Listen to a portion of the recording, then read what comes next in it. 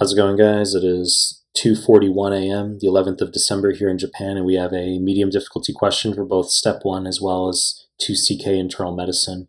We'll just hop through the high yield points, not waste our time. So before we get started, please subscribe to my channel. I really appreciate it. Give the video a like. I really appreciate it. Find me on Instagram at mehlman_medical. mehlman_medical. Links down below. Find me on Telegram. Links to the Telegram group and channel are down below. Now start the clip. So 55-year-old woman, 2-month history of dizziness and headache. Physical exam shows mild splenomegaly. Vitals are within normal limits.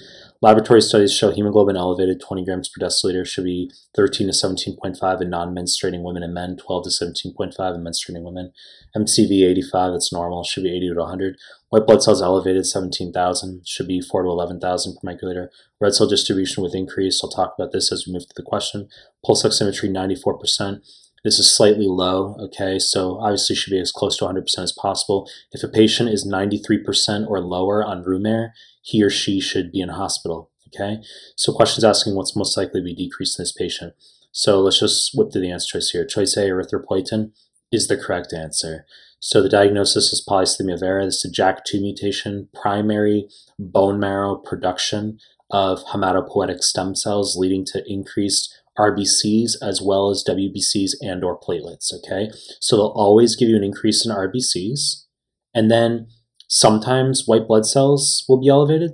They could have given us a normal. I could have written a normal white blood cell count here and then elevated platelets instead, okay? Platelet count 150 to 450,000, could have given platelets 600,000. That's why platelets is wrong. Platelets would be high, if anything, never low in polycythemia vera. So you say, well, what about the dizziness and headache? Well, this is going to be hyperviscosity syndrome, okay? This is due to high hemoglobin.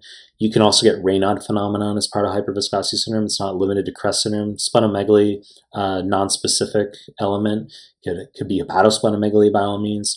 Vitals are within normal limits. This is notable. We don't have a fever, okay? So we could be thinking about leukemoid reaction in the setting of a high white blood cell count here as just something to consider, okay? Because leukocyte ALP is elevated in both polycythemia vera as well as leukemoid reaction. Leukemoid reaction is when we have an infection causing an immunologic response that leads to increased leukocyte release from the bone marrow reserve pool. OID means, OID means looks like but ain't. So leukemoid reaction looks like leukemia, but it's not leukemia, okay? Because your white blood cells super fucking elevated, 30, 50,000 or higher, okay? And you'd have a high leukocyte ALP in that case, as we have here with polycythemia vera. Leukocyte ALP is low in chronic myelogenous leukemia. So hemoglobin 20 grams per deciliter, so this is consistent with polycythemia vera.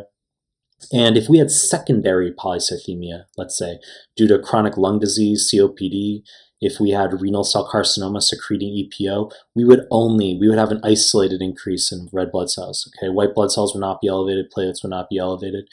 Now you say, well, what's going on with the red cell distribution with here? You should know, and if you've seen my prior clips here on the YouTube, this refers to iron deficiency anemia, usually on USMLE, if you have a high RDW, okay? So let's say you get a question, you don't know what's going on, and they tell you RDW is normal.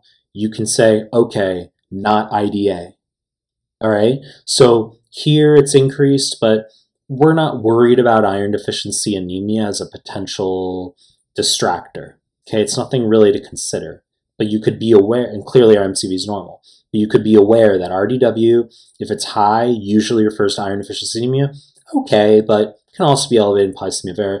Pulse oximetry 94%. This is because it's harder to saturate red blood cells when you simply have more of them.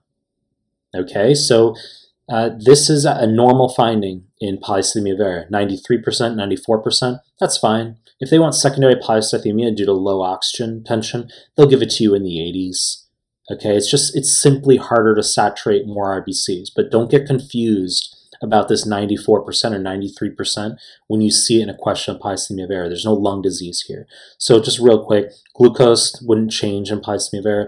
Hemoglobin A2 exceedingly high yield for beta thalassemia and USMLE. So if you get a question where they give you low MCV, low hemoglobin, sounds like iron deficiency anemia maybe, and then you do you check serum iron and ferritin, and they're both normal, that's thalassemia until proven otherwise. You're going to do a hemoglobin electrophoresis as the next best step. If you see increased hemoglobin A2 and HbF, hemoglobin A2 is alpha 2 delta 2. So if you see increased HbA2 and HbF, that's beta thalassemia. If it's normal, that's going to be 1 or 2 mutations for alpha thalassemia.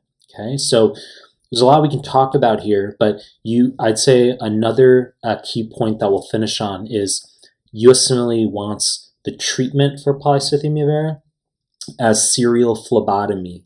Okay, hydroxyurea can sometimes be used in polycythemia, exceedingly low yield on USMLE. They want serial phlebotomy as the answer for what to do in the setting of hyperviscosity syndrome. They ask you how to best decrease the headache in this patient or mitigate / attenuate the headache in this patient. You would do phlebotomy as the answer. You know the deal. I'm going to make more content. If you like my stuff, subscribe my channel. And I appreciate your time. That's it.